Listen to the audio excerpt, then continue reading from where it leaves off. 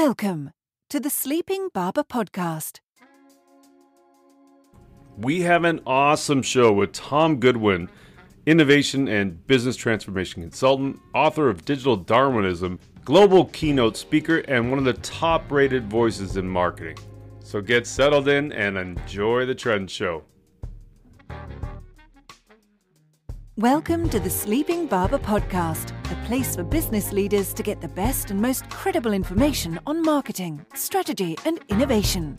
Your hosts, Mark Binkley and Vasilis Douros, share their experiences as they gather insights from the world's leading experts. Now, on with the show.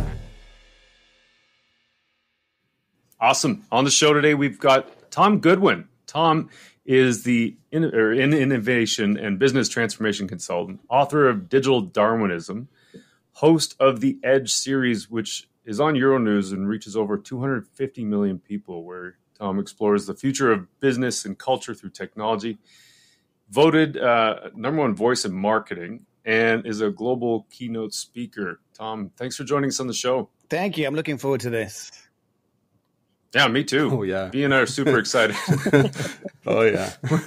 We're thinking about this, and we're like, how do we, talk about something topical and timely that's like a bit contrarian? And then we're looking around, and then all of a sudden you post this thing on LinkedIn, and we're like, oh, this is perfect. So thanks for joining us. So the theme overall today is generally why we shouldn't follow trends, but we'll dig into a lot of the trends that are out there and some of the challenges with following trends and why we're saying don't follow trends. So really excited to talk to you about this, Tom. It should be good, actually. I think everyone's always talking about trends, especially this time of year. There's the Advent calendar and then there's the 2023 trends. So it's a timely moment to discuss it. Yeah. Yeah, I mean, every year there's like literally dozens and dozens, or probably hundreds of lists out there about those kinds of trends. There's a few examples that popped up, and just want to kind of get your take on this. But I mean, voice search, blockchain, NFTs, Web 3.0, mass personalization. I feel like it's just such a buzzword, like keyword stuffing moment. 5G, Internet of Things, driverless technology, 3D printing, metaverse, ML and AI, agile influencer marketing, beacons. Like it goes on and on and on.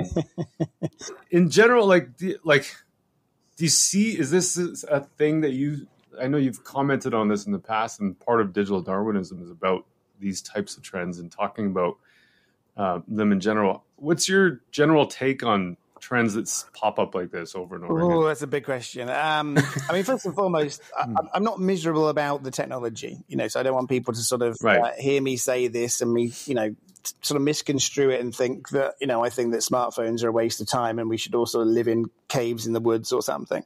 I think the main thing is that they have become such a tool by companies that they don't really mean anything. Like everything becomes a sort of portmanteau. Everything becomes quite sort of vague. And these things are really the sort of hopes and dreams and needs of a variety of different types of company who all want sort of pithy, clever sound bites to make it seem, one, like they understand the world, two, to create a sense of sort of fear and paranoia that companies, have to pay them lots of money, otherwise they'll be left behind. And we end up having really kind of facile conversations. I mean, when we take that list of things, some of those things are technologies, some of those things are applications of technology, some of those things are sort of commercial names for a bundling of lots of different things together that don't mean anything. Some of them are kind of mindsets. So we just end up having really stupid, unhelpful conversations as a result of that. Mm-hmm. Go ahead. So the reason I'm chuckling is because in doing the research and thinking about like how we want to approach this conversation, I went and dug up even older lists, right? And yes. I found one from 2011. I'm going to read out a few of them, and I want to understand why these do not apply today, potentially. So the first one is like building reliable brand advocates. Second one is excelling in one area versus being all things to all people. And then creating quality content as a viable marketing tool. So that was like 3 trends from a very highly reputable organization that came out in 2011. How are those things not trends today still? Well, they're not. I mean, I've been doing this for about 8 years, I think now. I mean, I'm 20 years into my career, but I remember coming out with trends about 2011. The sort of iPad had come out. We were talking about streaming TV. Yeah. We were talking about the smart home. And what you realize is every single year you'd sort of come together with a group of amazing people and realize that nothing had actually really changed. You'd realize that the difference between the iPhone 5 and the iPhone 6 had not made sort of Uber radically different. You'd realize that actually Airbnb was not really reliant on the smartphone.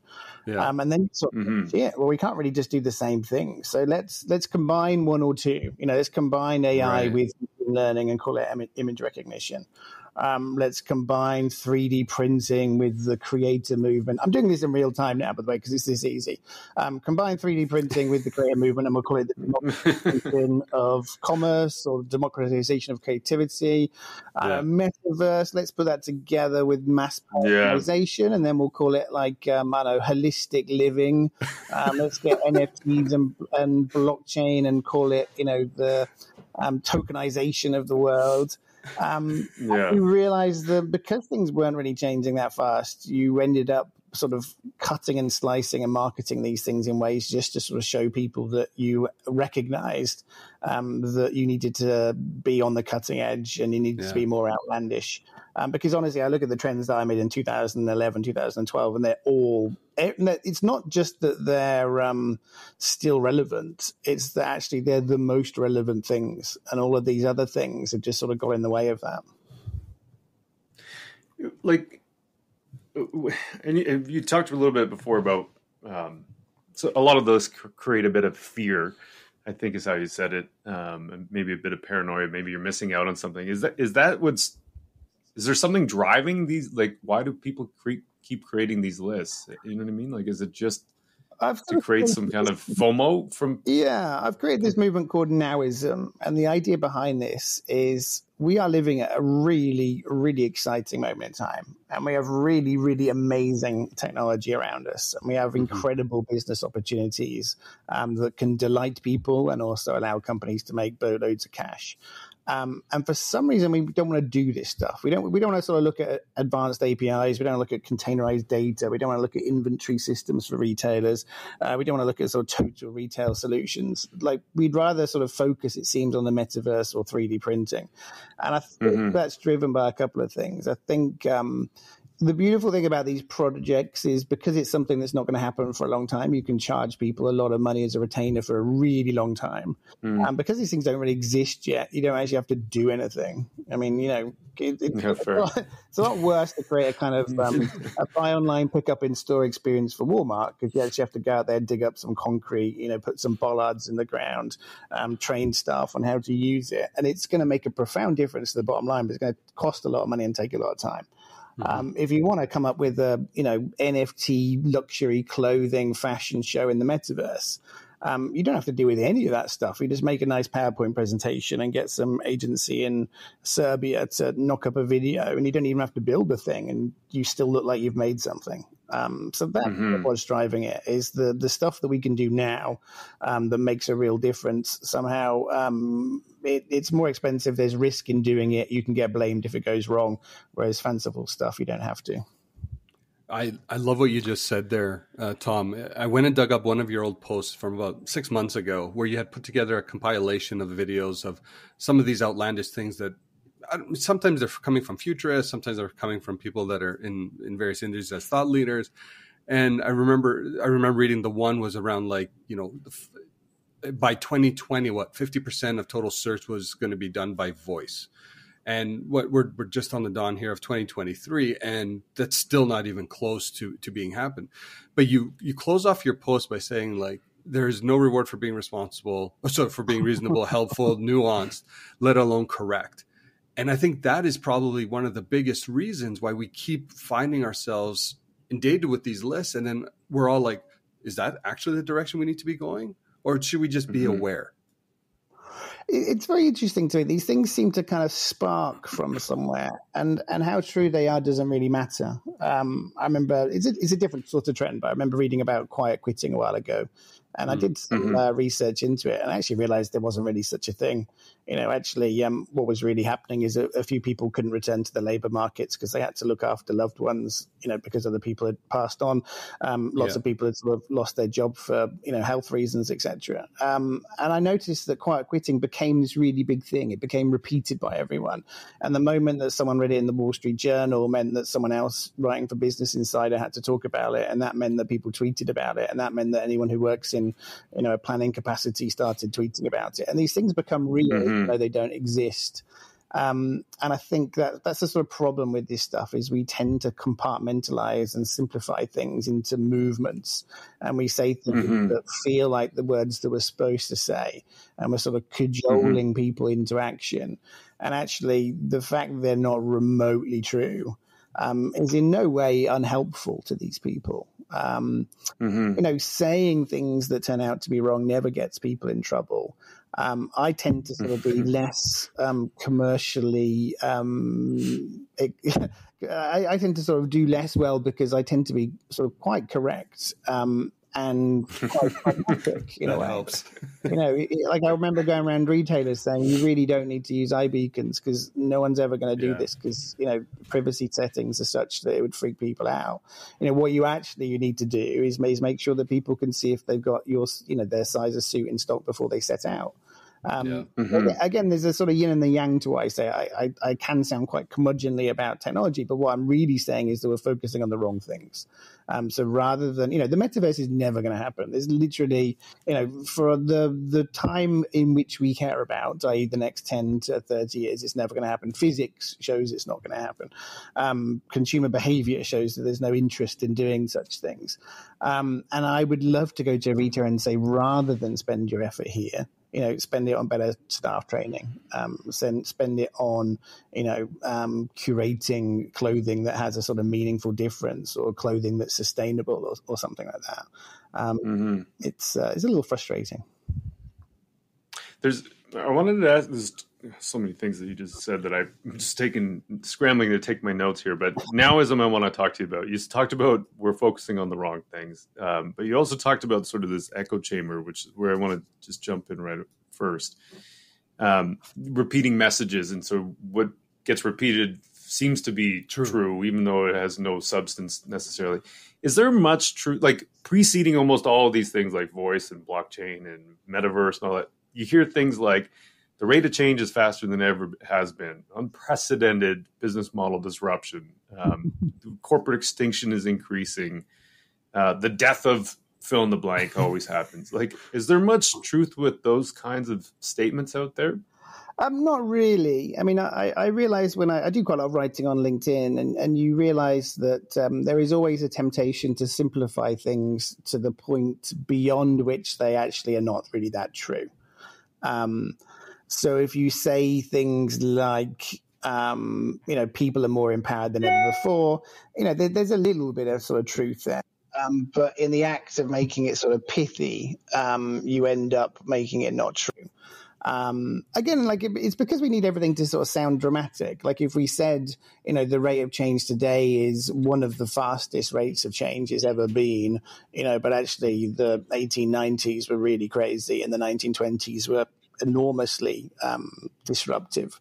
It doesn't do as well. If you say business models have been disrupted at an unprecedented rate, you should then probably define what you mean by disruption. And, you're talking about a Clayton Christensen version, or you're talking about more of a emotional disruption. But I think the world of nuance and the tonality of precision are not really that helpful these days for people that want to get noticed for saying things.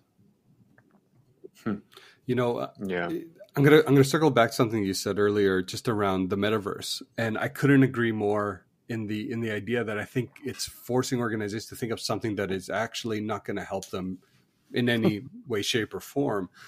But do you believe the reason why there's this incredible push around the metaverse is because of the investment that's happening by, say, like Facebook, for example, as they're trying to carve out this new space?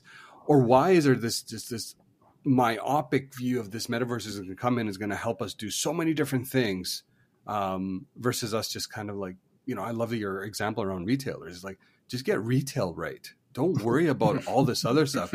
Get your customer service to what people expect. Make sure you have the right supply chain, you have the right products, etc.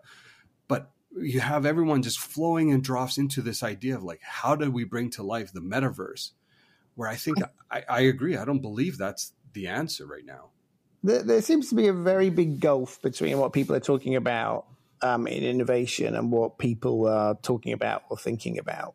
When I sort of started doing trends like stuff around about 2011, 2012, you could look at the trends and they were quite aligned with how people were really behaving. You could talk about something like privacy trading, something I still talk about today, but this idea that by sharing data, as long as people get something in return, they're quite happy to do it.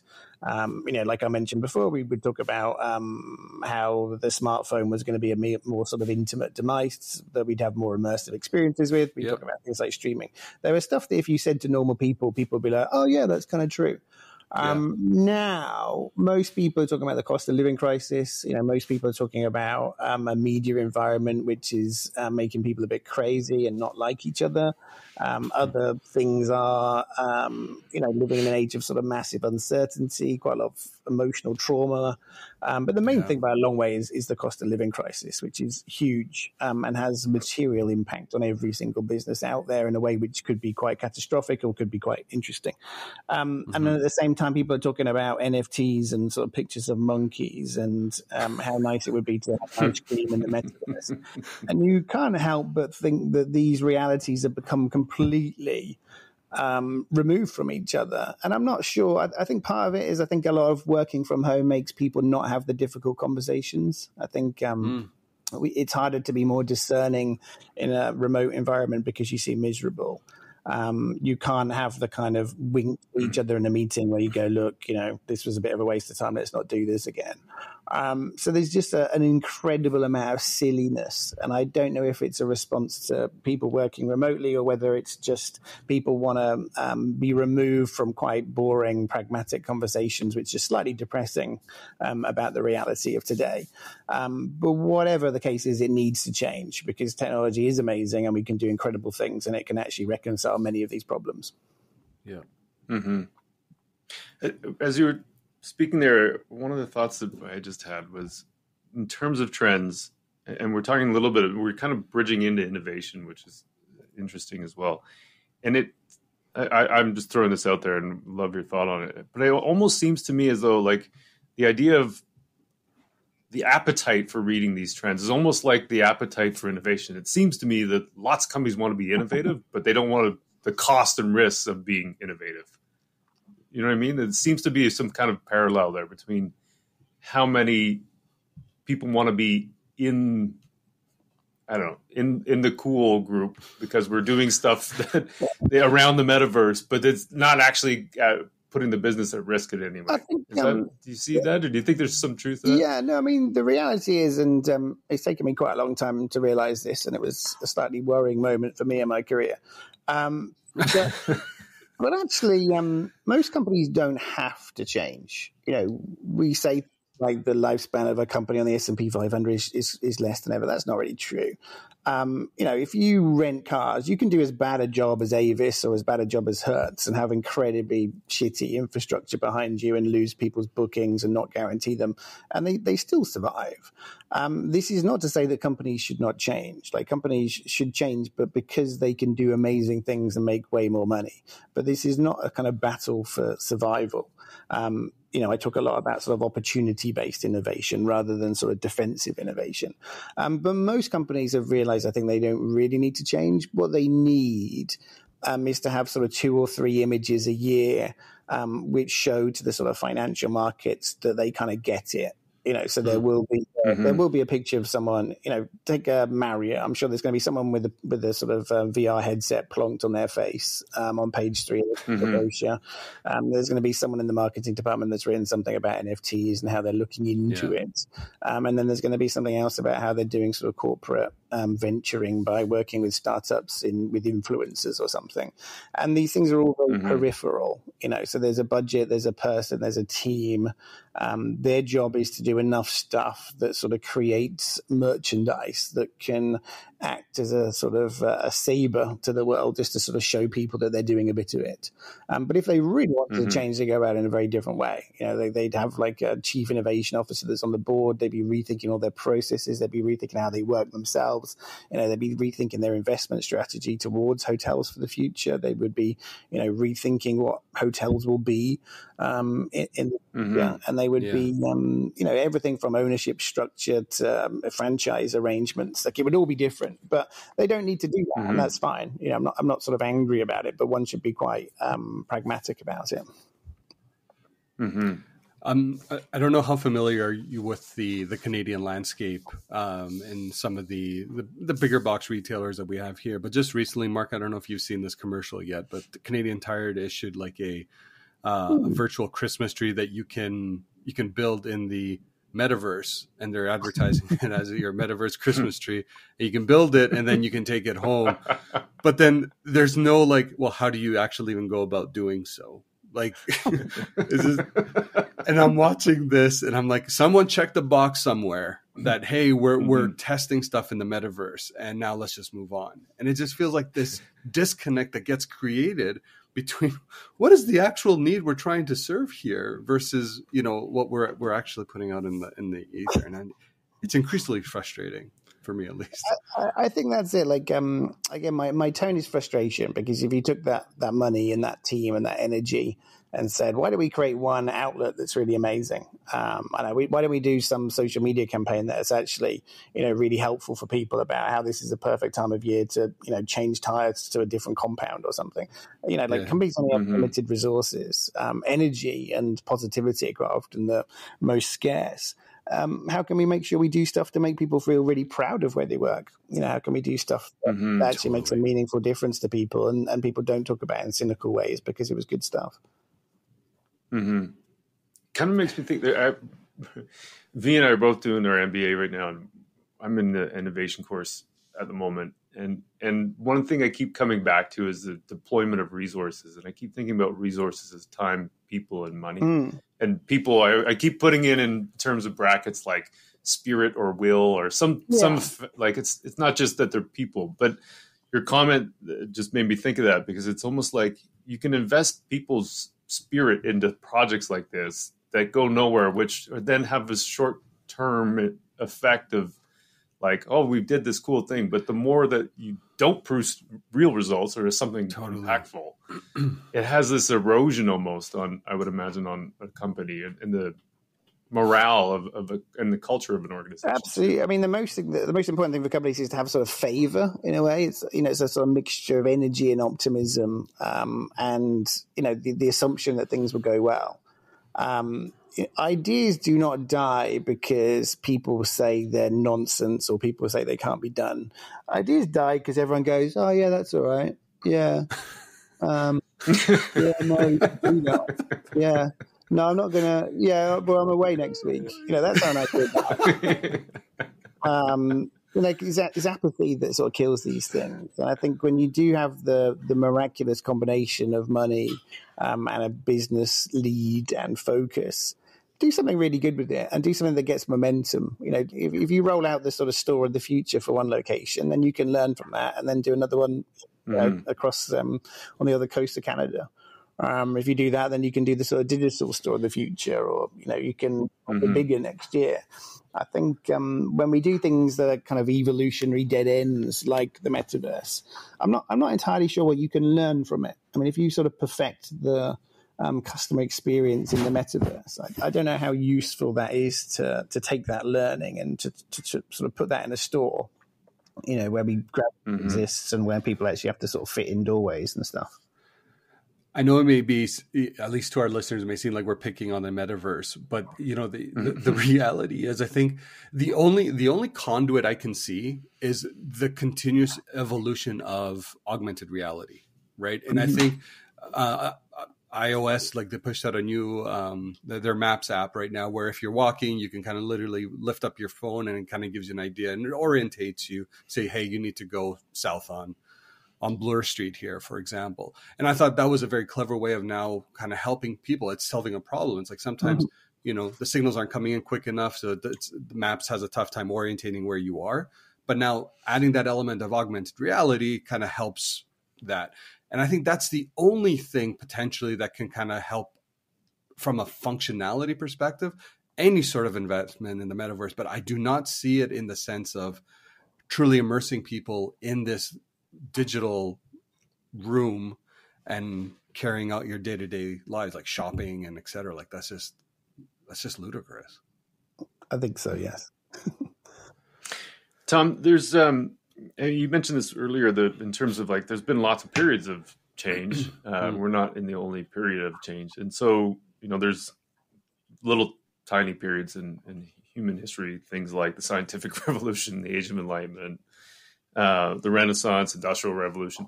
I mean, where we're at now, should we be, in terms of the age of the internet, should we be learning from some of these past periods of time, or is there things we're missing? I feel like you're just giving me lots of questions to say yes to. This is as if you sort of read all my books or something. We may or may not have. It's really not that hard to understand the future if you kind of just read about this stuff. Every single revolution that comes about from a profound technology basically has sort of three stages. There's the stage before it where everything kind of makes sense because we've got used to the old paradigm. Then this new technology arrives and everyone goes, wow, this is amazing. No one really knows what to do with it. The business models don't really make sense. And people try to kind of fit it around the ways they've done things before. A nice example of this is the first steam engines were used to pump up water to drive water wheels. The first electrical motors replaced steam motors in factories, and nothing else sort of changed. And for a long time, people think, well, it's nice that we've got the electric motor, or it's nice that we've got computers on people's desks, or it's nice that we've got smartphones, but it doesn't really change that much. Then there's the sort of last stage, which is when people now sort of understand the limitations and the possibilities of it, and they understand what it means to people and their behaviors. And then they tend to sort of rethink and build from scratch what they should have done around the power of that new technology. And this is a very, very clear process that keeps on happening. It's one thing to give everyone a computer with an Excel spreadsheet on it and a calendar. It's another thing to get them to sort of rethink their jobs around the power of a database that's connected to everyone. And I think there's this sort of popular idea that these revolutions happen more quickly because everything must happen more quickly. And I'm not entirely sure that that's true, actually. It took maybe 30 years after the discovery of how useful electricity was, not to create an electric iron, which was just an electrified version of something that existed before, and not to create an electric oven or an electric light, but to create the radio or to create the telephone or to create the refrigerator, things that have never existed before that electricity made possible. And it was those things that really changed society. So that took about 30 years. And I think probably the timescales for the digital age will be quite similar. Some of my frustration comes from the fact that people keep on thinking it's the next big thing that we should be talking about. We must be bored of our smartphones because people aren't that excited when they get the iPhone. I don't even know what it's called, the iPhone 15, the iPhone 14, I don't care. The gap between the iPhone 2 and the iPhone 3 was huge. Actually, they didn't have an iPhone 2, did they? What you sort of realize is that people have sort of written off what we have now. They're sort of keen to think that VR will be the next big thing, that the smartwatch will replace the phone. Right. And actually, I think rather than being at the beginning of the end, we're kind of at the end of the beginning. And this is the most exciting time because we get to sort of build the world that we should have.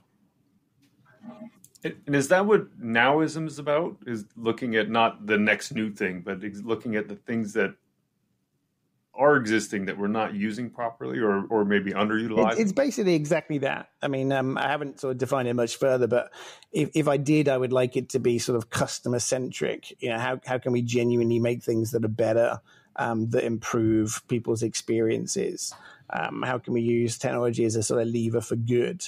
But yeah, the sort of primary flavor of it is this idea that we have everything that we need around us. And we really have not taken advantage of it. You know, we still carry around, you know, dead trees as passports when there's actually no reason why we need them. There's no reason why we can't just use iris recognition or facial recognition, and that becomes your passport, and your passport is just a permission in the cloud. Now, that technology has been around for sort of 15 or 20 years or something. Yeah. We keep on thinking that digital transformation really comes from applying a very sophisticated technology to how we work. And we think that the more sophisticated the technology is, the more we've transformed. You know, so if we use quantum computing, that's much more transformative, you know, than to just use multi-core processors or something. I don't think that's true at all, actually. I think the transformation comes from the sort of depth of its application. So if you sort of augment how you work with computers, that's one thing. If you rethink how you work and completely create new workflows and processes and protocols, if you do that around new computers, that's when the transformation happens. It's about the depth of its application. That is a great segue, because one of the questions we had here for you was around digital transformation, and we can appreciate how big of a topic that actually is. But I think from a very high level, what do you believe is the things that actually companies are getting wrong with this notion of digital transformation? I think, again, in the last few years, I've come to realize that it's not that companies are being stupid. It's actually just that they have other priorities. So most companies today of scale, you know, they're responsible for quarter-on-quarter reporting. And ideally, revenue growth will go up every quarter. Ideally, profit will go up every quarter. Ideally, return on assets will go up, etc. They're a little bit like I put about this in my book, but it's a little bit like an airport. You know, Heathrow Airport or, you know, Toronto Airport, or they're not perfect, but they kind of work. But this idea that you can take an airport which is kind of working, and if it's foggy on one day, it really doesn't work, but then you hope the fog goes away, and it normally does. And sometimes there's leaky roofs. Like, you can either sort of refurbish the inside of that airport and sort of make people a bit happier while they wait for their delayed plane. Or you can sort of build on another terminal to the airport, which is extremely expensive. Or you could just sort of create a brand new airport from nothing. And I think the reality is the business case very rarely makes creating a new airport logical unless the whole thing burns down. So companies are sort of existentially bound to basically refurbish themselves until something so catastrophic happens, either that they go out of business or, you know, they can sort of leap to a new paradigm in a different way. So I think it's just that the incentives and the business cases and the needs of the market are such where companies really can't do this. And like I said before, you know, in many cases, they really don't have to as well. So, yeah, there's the success, or you talked about that before. The companies don't have to change. Like, there's, again, one of those terms, if you want to call it that, like innovate or die memes, or if you want to call it, or, you know, failure is not an option. Like, you know, evolution has to happen, but it is a choice. It doesn't mean you have to. Like, things can be okay. Like, it doesn't mean just because there's a new trend that you have to adapt and change to it. And it doesn't mean you have to, like, completely blow up your airport on your own. And so the structure, I think, is quite interesting. I mean, I think I realized that if you're a large car rental company, the way to change is probably not to replace all of your core systems, but probably to invent a sort of 5-location startup that does things in a radically different way. Right. And you use that to sort of test the market. You know, it's a bit like parents having kids. You know, you can either have sort of surgery to look younger or therapy to get used to the fact you're old, or you can have kids. And the obvious way to keep your genes alive and to keep the spirit alive is to do that. And I think that provides a more useful metaphor, I think, for innovation.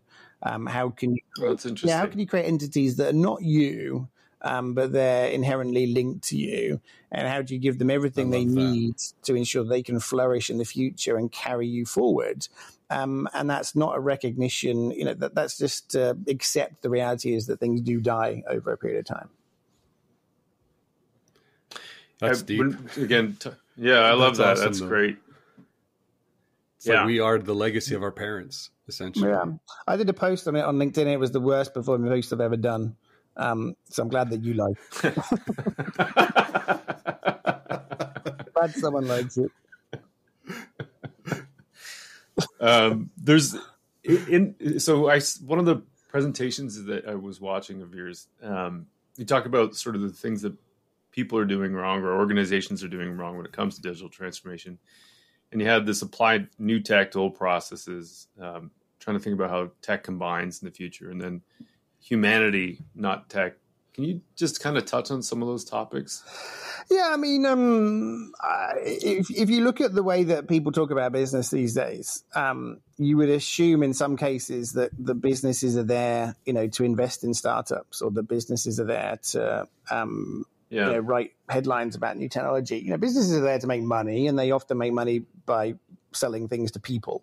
And therefore, our entire orientation should really be around people. There should be many more briefs which are saying, not we have 5G, what can we do with it? Not we have blockchain, what can we do with it?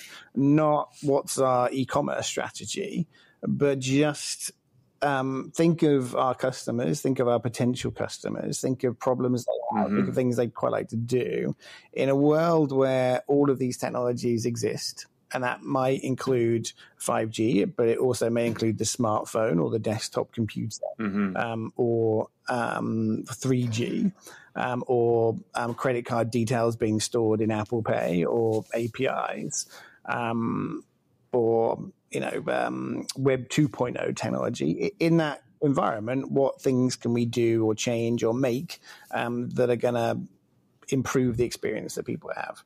And I think when you do that, actually, it's much, much easier to come up with things which are quite pragmatic and cost-effective and impactful. But for some reason, we seem to sort of want to worship at the church of technology, not of people. Yeah. So kind of coming back to that idea of like, it's not the trend that matters. It's more what we can do with it. And probably the trends this year, even if let's say they are radically different, there's still tons of things we could do with the things that existed 10 years ago that we never touched before anyway. And to start with, I think it's really a good idea to think about the customer innovation, or the customer and how we can innovate and improve on the existing service. Precisely, not least because all of these technologies combine. We don't live in a world where 3D printing, the Internet of Things, machine learning, and VR headsets. We don't live in a world where those things are separate. We live in a world where they all combine with each other to create a sort of, like a three-dimensional canvas of opportunity. And actually, quite often, combinations of quite boring things create a more interesting canvas than combinations of really, really outlandish things. Yeah, super interesting. Yeah, I was just going to say, like, when we're thinking about the, everyone kind of being in their own setting and organizations and whatnot, like there's this focus of like, what are those quick wins that we're trying to pick up, like, and do. And no one's really having that conversation around, what are those true transformative opportunities? I know you loosely were talking about this throughout the podcast already, but do you think the core reason that no one's really looking down that path is because there is that inherent risk that maybe we get it wrong? Or do you believe there's something else to that we still kind of stay in that safe lane of like, yeah, let's do a commercial in the metaverse. No one's going to say anything. It's not going to be a thing, but we check the box and showing that we're innovative versus really rethinking like the let's say like a retail experience that may be more customer centric. Yeah, I think one should realize that transformation is extremely hard. To really, really change involves a lot of things. Quite often it's money, but more than anything else, to really change, you have to go to the very core of a company. And if you go to a core of a company, that means you have different people from different departments being there. I actually think one of the best examples of transformation I've seen is McDonald's. Can you imagine how hard it's been to go to all of your McDonald's, especially the ones owned by franchises, and get them to install digital screens and then get them change the way that their checkout desk is arranged, and then to put digital screens behind that show your order, and then to put in a sort of process at the backbone of their workflow to show the orders coming in and prioritize them and so on. That's a huge undertaking. That means the people from IT had to talk to people from real estate, who had to talk to people in legal firms to talk about the franchises, to talk about the finances of it and how it's going to be amortized across different franchisees. The conversation is incredibly complicated. So the moment you do something that's quite core, you have to involve very different departments, all of which involve very different personalities, different egos, different KPIs. So it's very, very, very hard. So the most obvious thing for companies to do is to sort of innovate at the edge, because then that's just one department. So to one store of the future that's done by the innovation team probably just means working within that team. To do a sort of, influencer marketing thing with creators, that probably just involves one person in marketing and an agency. So it makes complete sense that the projects are prioritized are the ones that are quite impactful and quite easy. I think I then get a little bit annoyed that people then move towards things which are easy but not impactful, and then easy and completely pointless. We'd rather do things that continue to get headlines even though they don't make any difference, rather than go from easy and impactful to hard and impactful. I don't know if you were there, V, when we were doing this way back when, but we had this, V and I used to work together, Tom, and there was a workshop that we had with the senior group of people at the organization, and we used a 2x2. It was kind of like, what's going to be easy, what's hard, and then what can we do quick, and what's going to take a long time. And almost everybody's ideas were in the quick and easy portion. And then, fast forward 4 months, we got none of it done. So your point about transformation being hard, it is hard. Yeah. But I also feel like there's some kind of short circuit in our brains about why we think certain things are so easy. And the McDonald's one is such a great example. That must have been monumental to have agreement and alignment on that, considering all the groups of people globally that were involved in putting up a screen, essentially, that you could just tap an order on your own. No, why do we get that? Why is that so hard for us to get that part right? I think because it's almost impossible to create the business case to do that. I mean, the CapEx involved, the time to sort of service, to install these things. Is extraordinary. You do tend to notice that they tend to be built into the new ones more than they're put into the old stores that need to be refurbished the most. Again, it's quite a sort of telling sign of it. But no, I think efforts like that should really be rewarded. And it's sort of fascinating because you look at something like that and, it does mean that I order McDonald's in places that I would not have done so before, because I just know it's going to be quick. I know how long it's going to take as well. I can see my number going down the list. It's quite exciting. So genuinely, it's made a huge difference to the bottom line. But if you had to sort of express it in terms of the trends that we talked about before, it's terrible. There's nothing to do with voice. There's no blockchain going on. I've not got an NFT from it. Didn't even use 5G. There's no 3D printing going on. It looks like a bit of a disaster. It's a very good example of very pragmatic technology that's been around for a while coming together and operating at a deeper level, which means it brings about real change. Where's my 3D printed burger, damn it? You bring a great point, because McDonald's not going to win any awards for that. It's not going to be on, it's not going to be promoted anywhere else. But the effect that change probably had on their bottom line, streamline operations efficiency, reduce human error, et cetera, et cetera. It's one of those no-brainers that you'd have to look at operationally, but it's not going to be heralded as such because it's not, I don't know, dare I say, sexy. Yeah. Yeah. There's probably an inverse relationship actually between things that make a difference and how much they get talked about. I look at like retail. I mean, reverse logistics is killing retail. The promise of ever faster delivery for free. These things are massive existential problems in retail. No one's talking about how no one's making any money from most types of fashion because clothes don't fit and people send them back. That's not very sexy, but actually, the technology that you could use to improve that is very rudimentary. No one's talking about, in a world of sort of reselling, then in theory, luxury becomes more sensible, because if you can resell your clothes later on for half the price you paid for it, then actually luxury clothes are not as expensive as they once seemed. But then you think, well, how can we authenticate the make sure they're not counterfeit using technology? Very easy to do with an NFC type technology, for example. But again, no one wants to talk about that. They'd rather sort of sell like a digital NFT of it or something. I struggle with. There's all these sound bites that are running through my head, like posts that you've put up, Tom. Like, for anybody that's listening or everyone that's listening, honestly, follow Tom's post, because like every day, or it feels like every day, you've got something really thought provoking and new that's in there. And you were talking about the one that just popped in my head as you're talking about that is that marketing focuses so much on insights, and then we apply it to ads instead of like sharing that information with product or customer experience, and thinking about ways to use the technology and the trends that are out there to improve something for the customer.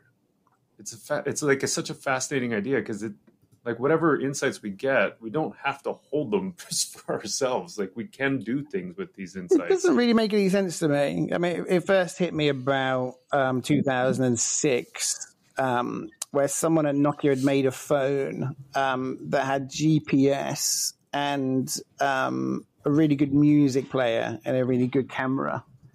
And they were like, right, okay, how are we going to sell this? And no one really knew, because those combinations of things didn't really work that well. And then they did sort of more research on the consumer audience, and they sort of found out that they liked sports and stuff. So then we had to try and do this campaign where it was about sport and the fact that with GPS and music, you could probably listen to your favorite sports music on the way to the stadium using GPS. And he thought, wait a minute, like, this is incredibly far-fetched and impossible and unnatural. But what if we'd taken all of those user behaviors about their passions? What if we'd really understood what people wanted and then put that into the phone creation process? Then we would have ended up with radically different products to what we were trying to flog. And this idea that the entire factory line basically churns out millions of devices, and then they're sort of given to marketing on the last day and told, go sell this. It seems sort of catastrophically stupid. In advertising, we're full of expressions like, busy mums and, all right, well, why don't we make a product for a busy mum rather than do an advertising campaign that sort of patronizes them? If we accept that people are busy, why don't we make it really easy to buy stuff? Why don't we save your shopping list and auto-generate items that you really might want? Why don't we make it easier to choose a hotel to stay in at the weekend? But no, we'd sort of rather just use it for advertising. That's such a, like, I'm just thinking about all this stuff and like how actually I'm gonna go in not really a different direction, but like for me, what this really starts kind of boiling down to is like customer centricity and really understanding your customer, really understanding, the nuances of how you can be a better service provider or a better retailer, or whatever, insert, industry here, so to speak. So where do you believe that the disconnect happens between customer centricity and the fact that everyone wants to be that, but it's actually not being actualized on the other side? Even though we have technology, we have insights, we have all this incredible information at our fingertips, and organizations still struggle with this idea of how to be genuinely customer centric. Because I don't think they really mean it. I think it's just one of those things that you say. If they were, if you look at their org chart, I'm not expecting them to have an org chart with, me or you at the center of it, and all these sort of departments being like, chief keeping Tom happy officer. I'm not expecting that. But if you were to do an org chart of like a car company, or a grocery store or a hotel chain or a bank, 99% of that infrastructure and the staff is going to be about the kind of factory itself. Right. For banks, I think they think of people as being the sort of people that give them capital that allows them to make money. Then they're almost like a supplier, not like a customer. Every time you sort of leave an aircraft, you sort of feel like you were the sort of slightly annoying cargo for them. They'd much rather have just had normal cargo rather than a cargo with mouth. So we're the sort of things that get in the way. And I think most companies are subconsciously orchestrated to turn their back to us, with the one exception being the marketing department. So the marketing department gets to be the voice of the consumer. The marketing department gets to address the consumer. But increasingly that role has had most of its power removed from it. So if you work in marketing and you think that actually you should train your call center staff better, because call center staff are really marketing, the operations team will probably tell you that you're out of your mind, and that there's not enough money to do that, and actually they're looking to outsource some of that to robots instead. So I think marketing doesn't really have enough power, and these things have become quite vicious cycles, really, where I don't think we necessarily have the best marketers in the world that are walking into the right meetings, that are saying the right things, because companies are not taking it as seriously as they should. A lot of the examples we talked about are B2B, and I know B2C, and I know a lot of the episodes that I was watching anyway on The Edge, which are super interesting. Those are great, by the way. Thanks. Or around B2C, and I'm just wondering, is this equally applied to B2B companies as well? I feel like some of the technology and the production stuff would apply there, but is there as much opportunity for B2B to get it right as there is B2C? Potentially. I'm definitely not like a B2B expert. I think the one thing I'd say about B2B is it is quite different because people's motivations are normally slightly different. If I'm trying to buy a car myself, I want to have something that makes me look like I'm really successful. I want it to sort of be fast and fun. I care a lot about the sort of servicing of it. If I'm buying cars for a whole fleet of people, I just want to make sure they don't mess up. The risk avoidance and making decisions that appear to be logical is the most important thing in B2B.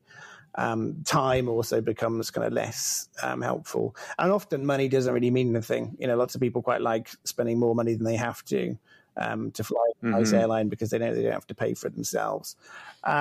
But the sort of fundamental dynamics that we're talking about, the levers to pull, the need to be customer-centric, the need to create better products and services, those are all true. So there are similarities and differences.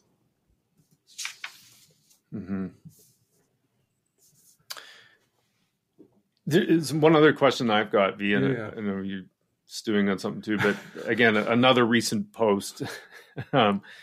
There's something that you talked about, Tom, in a recent post about, I think it was maybe today or even yesterday, but VC funding and how they're getting it wrong. Yeah. And I just thought that was so fascinating because I think you had the example, there's 250 pet Fitbits out there now. And it's a lot about just repeat. And so there's not as much, you'll be able to say it better, but there's not as much emphasis on the originality of an idea, I think is part of how you talked about that. Yeah. Can you just describe that? Because I thought that was such an interesting conversation. Maybe a nice way to think about it is this, actually. I travel a lot, and there was a period where you'd go to Italy and you'd be like, oh, look, this is Casper, D2C mattresses, but it's in Italy. Oh, look, they've got bird scooters, but it's in Italy. Oh, look, they've got, 15-minute grocery delivery, but it's in Italy. And you'd realize the reason why these companies existed there was because it was very easy to get funding, because all you need to say is, look, we're doing Casper, but in Italy. And then they go, oh, wow, Casper's doing really well. Yes, it is. It's valued at this, which means if we scale it down to this market, then we should be worth that. And you realize that the whole marketplace really was designed around almost like a sort of recursive form of recreating the sort of future. There's sort of mechanisms for propagating what has worked before. And the second thing is you realize that everything was incredibly driven by the sort of trend du jour. Like I've experienced this a lot in the pitches I get. 2006, every pitch would be a sort of iBeacon pitch. 2008, everything would be a 3D printing pitch. And the pitches would always be, we use 3D printing to, make the world a better place, and the technology became the idea in every single example. And it's still very much like that now. And I think it just made me realize how sort of formulaic the whole thing was, really, where it was all about having a clear exit strategy so that the VC company can get their returns as quick as possible. It was all about having a process which was very logical that you could sort of defend to other people. And it was all about maximizing odds, but only by using data from the past rather than projecting it forwards. And again, like all of the things I say, like I don't want the takeout to be, wow, Tom's really miserable and he thinks that VC is shit. I want it to be I want it to be, how good could VC be? Like, if we've got all of these people putting in all this money who are actually quite happy for 80% of companies to fail, that actually only need sort of 1 in 20 companies to succeed dramatically. Like, if we have this amazing background of really smart people hopefully kicking the tires and doing really good due diligence, and they're, giving money to sort of thrusting, ambitious people that want to create something for the world. If we work around those foundational elements, I just think it could be a lot better, and maybe these are companies that grow quite slowly. I don't mean very slowly, but, I've always thought that a company like Airbnb would make an amazing medium-sized company. Like, it would be a brilliant sort of, $10 billion company, but it makes a lousy $100 billion company because it has to get so big that you lose the spirit of it. I've always thought that Uber for rural areas would be really interesting, because actually that's where you need more help getting around because taxis don't exist. I think this whole space in companies that are quite helpful to the world but can also make tons of money, that are sort of driven by a real sense of imagination and a sort of passion for making things which make people a little bit happy or a little bit healthier. I'm not talking sort of proper crunchy granola stuff. I just mean, make it easier to find a bus, make it easier to buy curtains that make you happy, whatever it is. I think when you work around those sort of parameters, things get much more exciting. Is there an organization, in your opinion, that's kind of that has been able to achieve that balance between, say, the innovation elements, but also staying true to either a core purpose or, what they're, really after, that you kind of look at it and say, what, they're doing things right. We talked about McDonald's and, instilling those screens and whatnot, but is there anything else that you see right now out in the market? It could be in any industry for that point, but that you feel like, no, they have a purpose, they know what they're going for, and they're adapting and innovating at the right rate. Yeah, I like this question a lot, actually. And it's a post I've been meaning to do for a long time. Because often the companies that are doing this really well, they're actually not noticed that much. Exactly. I think P&G did a brilliant job. I did quite a lot of work with P&G about 3 years ago. They were making sort of shampoos that didn't need any water. They were making sort of products for demographics that were underserved. And they do an amazing job of making stuff that people buy that they don't really need, ironing water, sort of things that get creases out of clothes. Like they do an amazing job of products and services that are quite interesting. One of the most sort of disruptive ideas I think that's ever existed in business and makes a company billions of dollars a year is Nespresso from we never talk about that, but we're much more likely to talk about 3D printed pizza than, a sort of multi-billion-dollar business that, again, is actually bringing people quite a lot of happiness. So P&G, so Nestle, I think airlines, a company like Delta Airlines has actually done an incredible job of transforming itself and creating a really nice customer experience. Those would be some examples. Awesome. Tom, this has been amazing. I'm really grateful for your time and sharing all your thoughts and ideas. Like, this is just so refreshing to talk about these trends as though they're not something I'm missing out on. It's great. I appreciate this. How can people find out more about you and the things you're working on? I have two ways, really. One is I've got a website, www.tgoodwin.me. tgoodwin.me. That's my sort of professional-looking website where you can find out boring things about me. But the best way really is to sort of follow me on LinkedIn, probably. I think I'm Tom F. Goodwin, I think. I mean, you can also follow me on Twitter, but I tend to be a bit more random there. But yeah, LinkedIn, you'll get a good glimpse into my brain. Amazing. This has been amazing, Tom. Thank you so much for spending the time with us today. My pleasure. It's been really good fun. Awesome. All right. Is that okay? That was amazing. Yeah, that was amazing. That was so fun. Yes, it was really good. This could have been easily a 2-hour podcast.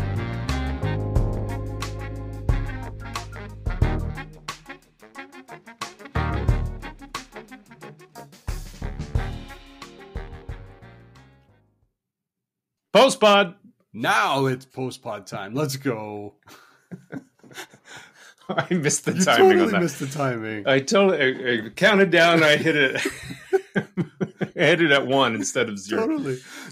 So now it's going to be. I'm trying to do it in my head. Odd post, because they probably missed the P. Yeah. Yeah. Exactly. Yeah. Yeah. I'm finishing pod, and you're saying, Let's go. Yeah. That was fun talking to Tom. Such a refreshing conversation. Yeah. I remember we did a podcast, like you and I don't know, I think it's like 4 podcasts ago, where we talked about like, is marketing in trouble? And our conversation today for me started coming back to this thought of like, are we pulling ourselves in too many different directions, and we're losing the core purpose of what it is that we need to do? And like these trends lists, get ready, everyone, here they come. Yeah. Man, I mean, I got to be careful what I say around trends lists, but. Well, let me say something about trends lists, because, I mean, you made a good point. There's from 2011, there was, these trends that are existing, and there's many of them that still exist today that haven't really changed. No.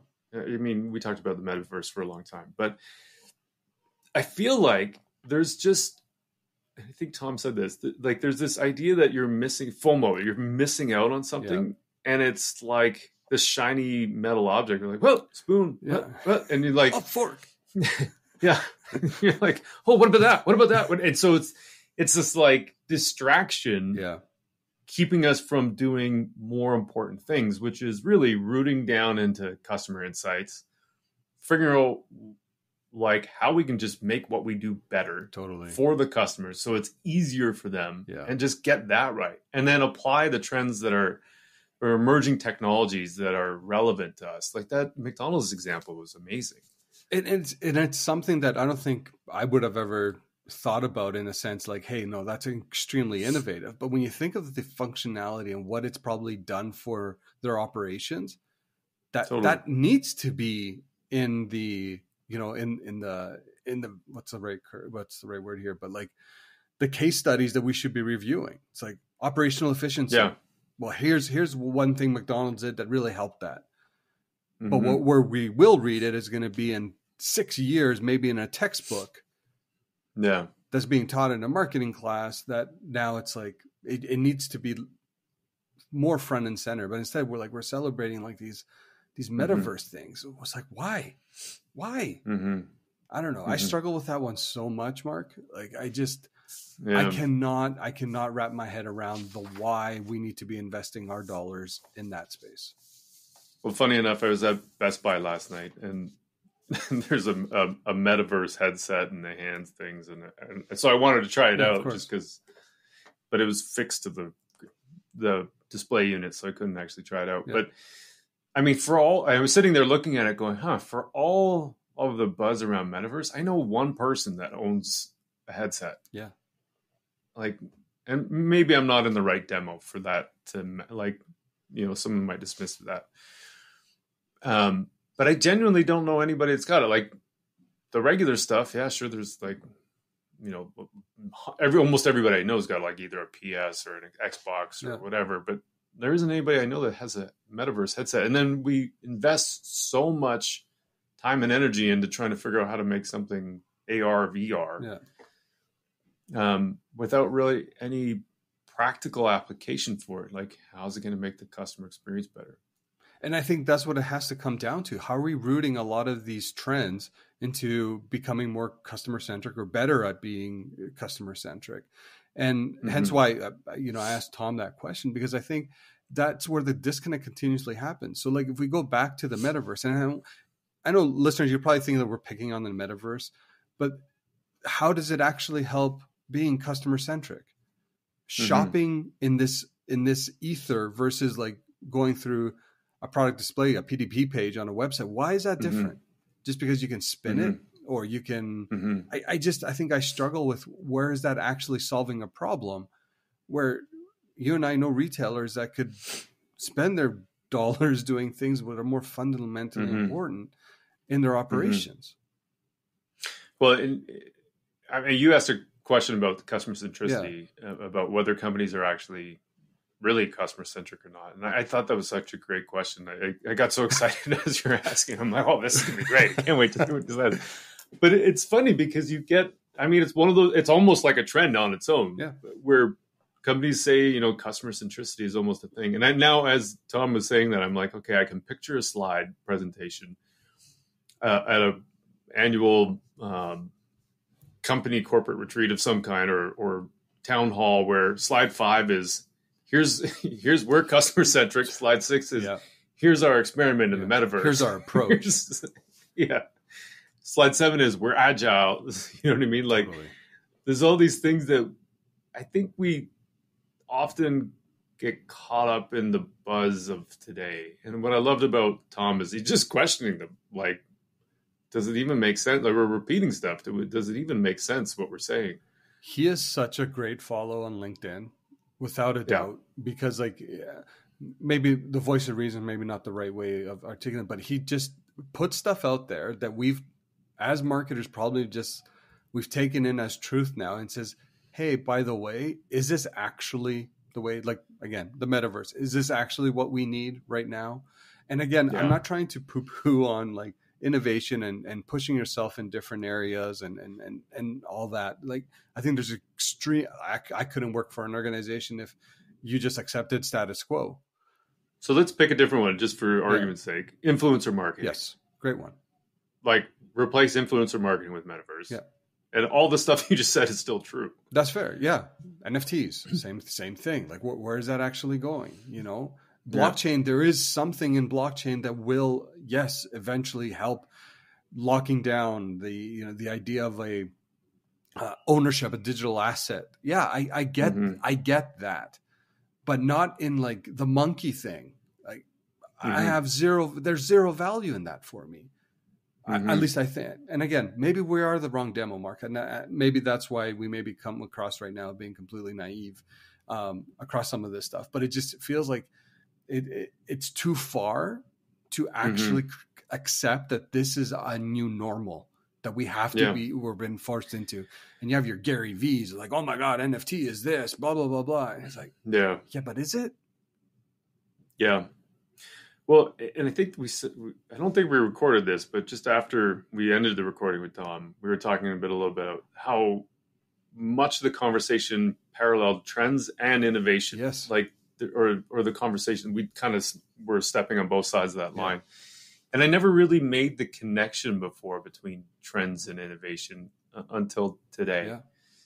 Yeah. I mean, that's not fair to say. I didn't think of it the same way as context. I did until, and what I found interesting about that was like, all these things are there. It's like, I imagine I had a toolbox and spreading out all the tools on the ground. And there's all these tools. Like, they're just tools. Yeah. So if you want to build something, you got to pick the right set of tools to build something. Yeah. And it probably isn't useful to just randomly build weird things for nobody's use. Like, maybe it is if you feel good about it. But if your goal is to be supporting a business, supporting the, going back to customer centricity, improving customer experience. And you got to pick the right tools. It's not just about picking the tool that is promoted and in front of your face at that moment. You got to. I love that analogy. That are going to drive more value. I love that analogy because it's like we're being, as marketers, again, we're being forced like, oh my God, look at this new tool. So shiny. It's amazing. Then you're like, I'm going to go buy that tool. And you're going to try to find a way to use that tool. But you haven't probably identified that problem that tool is needed for. So you're forcing the one before the other, right? So I think again, the idea of, we keep picking on metaverse, damn it. We are picking on metaverse, but pick beacons. Oh, do you remember beacons? I told you, like it was such a thing for us for a while. It was like in the retail. I said, well, we want to have beacons in every category of the store to make sure like we're tracking the flow of people, and then we can maybe ping them with something that there's a unique offer because now they walked by the footwear wall. Like, what? Yeah. Yeah, and meanwhile, the customer's going, I just need a pair of shoes. Would somebody please get me a pair of shoes? You've listed 30% off. Is it just over size there? 11? Exactly. It wasn't solving a problem that had been identified. And I think that's where the disconnect is and why customer centricity or genuine customer centricity has to be the root cause and not the root cause, the root purpose of you selecting the right tools to solve a specific problem. And there's already so many out there. So before you start looking at the new tools that are available, just learn how to use the ones you already have really, really well. The other point I loved that he made was, again, like marketing does a lot of work on insights in general. And we apply it to ads when we really should be doing a lot more with it. That was a great point. Yeah, and sharing it with the rest of the organization. In places where it matters, like in product development, or customer service, or customer experience, or sales, or wherever, right? Like, there's so much that could be done with voice of the customer data, and it doesn't just have to apply to messaging and positioning. Like, it's good there, but it has value, elsewhere, and I think it goes back to the idea of that. Remember when we were talking about how do you increase communications across more departments and et cetera? I think it's because it's like our data. So we try to protect it because we can defend it in its nature where it's happening. So it's easy for us to kind of say, oh my gosh, this ad was amazing because look at the reach it achieved, look at the click-through rates and blah, blah, blah, blah, blah. Where those insights could be like, probably even more valuable maybe on the product development side. Hey, we noticed this. This was what struck if we're genuinely the voice of the guest internally, the voice of consumers internally, we have to be thinking about these insights through an entirely different lens than a lot of us operate in currently. Yeah. The other thing that Tom was talking about is like we're using data about the past to inform ideas about the future, which flashing back to Roger Martin's conversation, there's no... It's the past. There is no data about the future. So, I mean, you have to find some of these tests. And what I loved about his examples of, let's say, Hertz rental company, picking an entirely different model, creating 5 locations and seeing if it works. Yeah. And that story about the family connection is has some of the same ideas or genetic composition as the parent. That's going to be I think it's a really cool idea. Yeah. But it's interesting because then that's like an example of the thing Roger was talking about, where you create tests and experiments for learning about what will work for the future, because you don't have that data for the past. No, exactly. It's, man, Tom has a beautiful way of really simplifying things and having you almost like refocus. And I think that's extremely valuable that, and I'm happy, obviously, he's doing really well. And I think it is important that we have individuals like that can kind of ground us once more in what actually matters. And there's extreme value in that. So, man, we got to bring him on again. That'd be great. Such a great conversation. Yeah, it was. And Tom, thanks for everything. That was really a great conversation. Yeah. V? Buddy. Another great pod. We're just on fire. Here we go. The year's almost up, though, man. The year's almost done. I know. Can't believe This it. is like our first year. We should have a party, a 1-year birthday party for us. We should actually. We should do a quick. Actually, what we'll do is we'll do a nice little wrap up pod for the end of the year. Just kind of reminisce around some of the great conversations we've had with the various guests. But it's been awesome. Yeah, it's been great. Okay, buddy. Until next time. Adieu. that might be our thing. Is that it? Did we find it? I don't know. Maybe. Our sign off? Maybe. Adieu. Have a great day, buddy. You too, man. Ciao.